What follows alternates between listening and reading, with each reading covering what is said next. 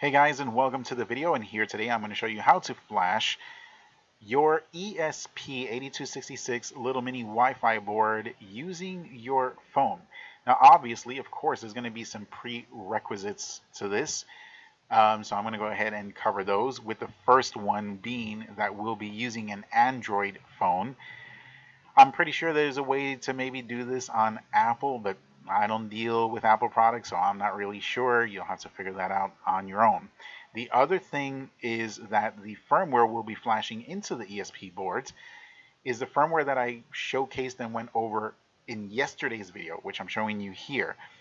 In that video, once I showed you, the flashing part and everything, I went over some of the features and things that you can do and how to connect and all that good stuff. Instead of doing that all over again here today, once we're done, just go into the description and I will link the this video there, and I'll also put a little time there so you know when to start watching it, and you can just start watching from that section, so you don't have to watch that whole video from the beginning, and you can just watch the part where I go over some of the features and stuff of this firmware, because it is an amazing little piece of firmware. In that video I show you, like I am here, once we're done flashing it, you'll be able, either with your PC or with your phone, tablet, or whatever, you can connect via Wi-Fi to your ESP, and once you do that through that device's browser, like your phone, you can do what I'm showing you here, and get access to the ESP. So you can access the file manager, you can do a file uploader and upload the files directly to your ESP right from your phone. You can also delete them once you go into the file manager, like it is here. You can delete the files. You can do a batch delete just by clearing out the whole storage. Yeah, so there's a lot you can do. Anyway, that video will explain everything. All right, and now guys, the next thing is that you're going to need to obviously connect your phone to the ESP board. And to bridge them together, you're going to need a little piece of hardware called an OTG cable. And these are in abundance everywhere online. You can get them on Amazon, eBay, wherever, and they range in price. The one I'm showing you happens to be the ones that I use. I have two of these that I bought, I think, 2 or 3 years ago, and they're these exact same ones. These have a high rating on eBay. The person that is selling them has a 99.6% positive feedback rating. They're located here in the US. If you live somewhere in the continental US, you should get it within a week, because the price already comes with expedited shipping built in, and the cost is only $2.39. That's it, taxes, shipping, and everything included. So I'll put a link to that in case you're interested, but you can get honestly whichever ones you want. And then once it gets there, you're going to want to get it all connected. But first, you may have to enable USB debugging on your phone.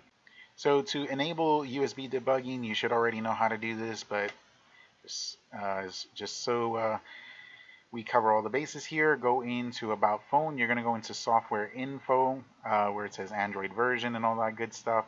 Then you are going to go here to where it says Build Number, and you're going to tap on it several times, like about 7 or 8 times in a row very quickly, and it will say that it unlocked the developer options. And then when you come here, you should see them, and go into it and simply just scroll until you see USB debugging, and then go ahead and enable it.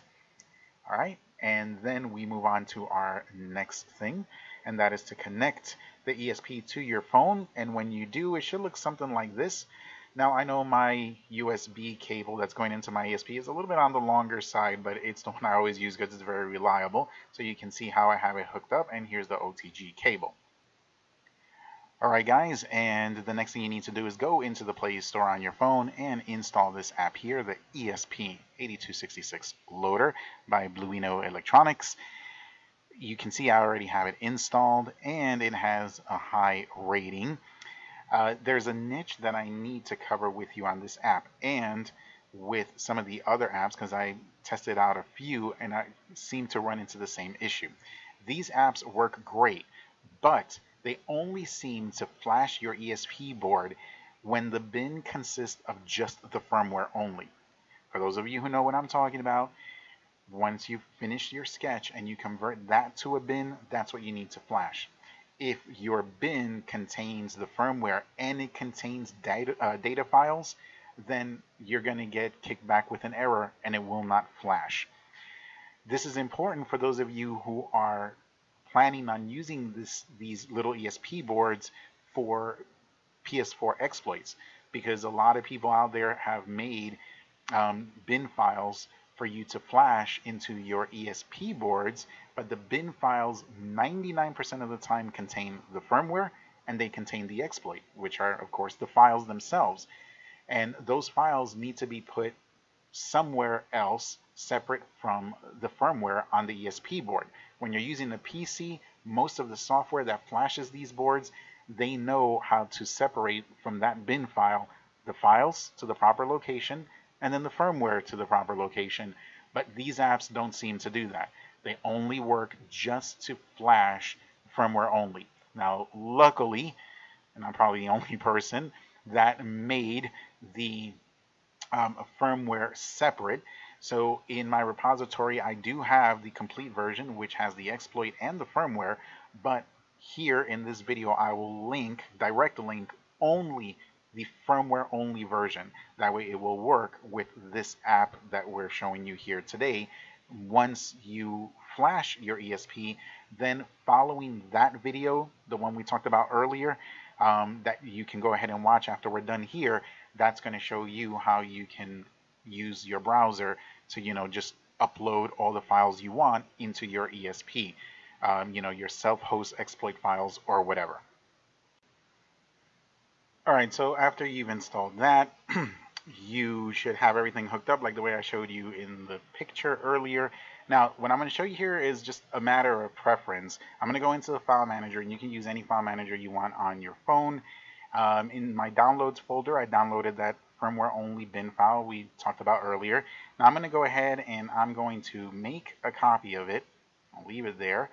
And what I'm going to do is then I'm going to go into where my main folders are in the internal portion of my phone. And when you install that app, it makes a folder here called ESP8266 loader. You can go into it, and I like to create a folder here. So using this folder manager or file manager, whatever, I'm going to go here, create a folder, and let's just call it KMZ firmware. There we go. Hit OK. All right, and then I'm going to go in there, and we are going to paste our firmware. There we go.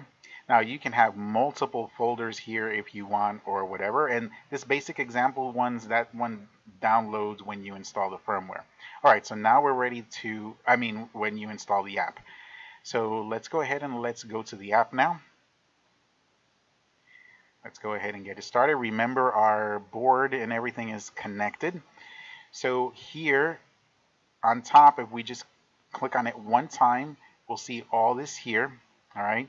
And by default, it will be in the examples folder. And these are all the example bins here. So let's click this yellow folder up on top with the two dots. And you can see the folder that we created is now there. And it has the firmware. So let's go ahead and click that. And now that will be here. Go ahead and click on this button here, the one with the magnifying glass inside of the square. And it should connect to your ESP. And there we go. It shows that it is connected and it shows the baud rate. That's exactly what we want. All right, so let's go ahead and click this back arrow. And now let's click on the upload button and it should start flashing. Okay, and you can see that it finished. It let us know that it finished, and then of course it went to this ad, no big deal. And that's pretty much it, guys. All you need to do now is disconnect the USB cable that's connected to your ESP board from the OTG. You can then connect it to the any USB port that has power current going through it, so that way it can power up the ESP. Once you plug it into that USB port, wait a couple of seconds. If the ESP board has a reset button, hold it down for like 3 or 4 seconds and then let it go. If you follow those steps, plug it into the port, hold down the reset button for 3 or 4 seconds after you've plugged it in and let it go. It'll do a nice fresh reset or reboot, whatever, and then you should see the Wi-Fi start popping up almost immediately, like within 5 to 10 seconds afterwards. And that's pretty much it. Again, if you want to see all the features and all the cool stuff that this particular firmware can do, again, I will put the link in the description with the time, so you can, fast forward to that time and then you can watch it, all the way to the end if you like. There's even a portion where I cover some of the PS4 stuff and whatnot. So don't forget to thumbs up and subscribe, guys, and we will see you on the next one.